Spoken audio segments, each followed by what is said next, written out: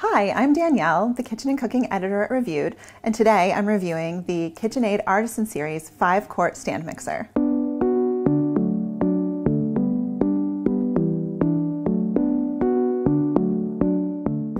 This workhorse appliance is an eye-catcher, coming in dozens of different colors, and has a 5-quart bowl that's great for small and large batches alike. This stand mixer also features 10 speed adjustments that are great for everything from gentle cake mixing to high-speed meringue whipping. And the tilt head design makes it really easy to add ingredients to the mix.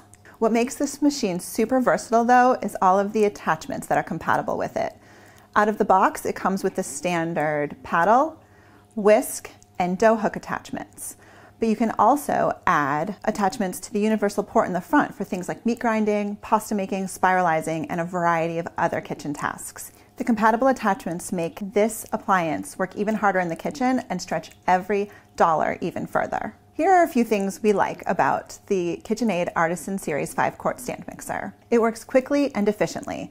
Throughout our testing, it whipped voluminous meringue in very little time, handled creaming butter and sugar without hardly having to scrape the bowl, and it didn't slow down a bit when we made chunky cookie dough. We also found that it didn't walk around or rock on the counter at all when we mixed heavy bread dough. We also like the versatility of this machine. It's not just for baking. In addition to all the sweets like cookies, cakes, and meringues, the endless amounts of attachments can help you to spiralize, grind meat, shred cheese, even juice. We find ourselves using it for a lot of different kitchen tasks. Attachments for the universal port make the possibilities endless. Another obvious attraction of the KitchenAid is the colors that it comes in.